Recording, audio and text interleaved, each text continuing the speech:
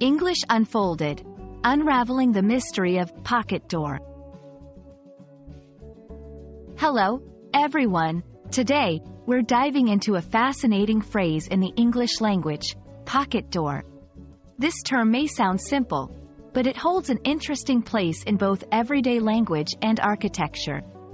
Let's explore what a pocket door is, its uses, and how it fits into our daily conversations. A pocket door is a type of sliding door that disappears into a compartment in the adjacent wall when opened.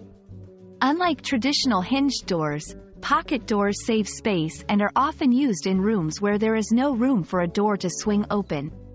They are practical, stylish, and can be a clever solution in tight spaces. Pocket doors have a rich history. They were popular during the Victorian era for their space-saving design and the elegance they added to homes.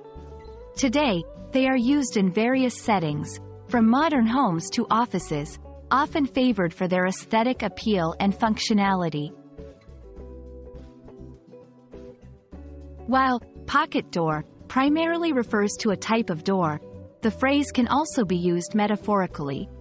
For instance, when someone finds a clever or unobtrusive solution to a problem, it might be described as finding a pocket door solution. It implies a solution that is effective, yet not immediately obvious. In architecture and interior design, pocket doors are valued for their ability to create seamless transitions between rooms. They are a testament to the combination of utility and elegance, making them more than just a door, but a design statement.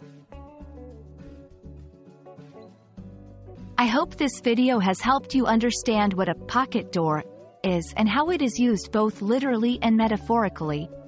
Remember, English is filled with such interesting phrases that often have fascinating stories and uses behind them. Keep exploring, and you'll find that language is not just a tool for communication but a gateway to history and culture. Thanks for watching, and see you in the next video.